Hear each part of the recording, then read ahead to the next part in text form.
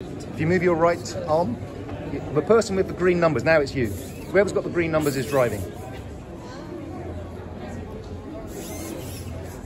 It's a little bit drunk. Yeah, there's no refinement. It's just taking raw visual feed and we're just pumping it straight out to the arm. And you can see that you didn't have your coffee for a month. So you see now the white arm just on the side of the screen here? Yeah. That's the digital twin. That's what it thinks it is. And the next phase will be to use the digital twin to drive the arm through an interpretation stage. Okay. So it will understand in a greater context what's happening, and then the instructions will be a smooth, planned trajectory. You're seeing a lot of visual noise here.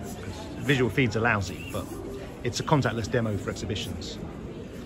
And it produces the smiles, and the smiles are what we're after. But you're the best driver yet. It's not reflected to us. It's not a mirror, it's a mimic.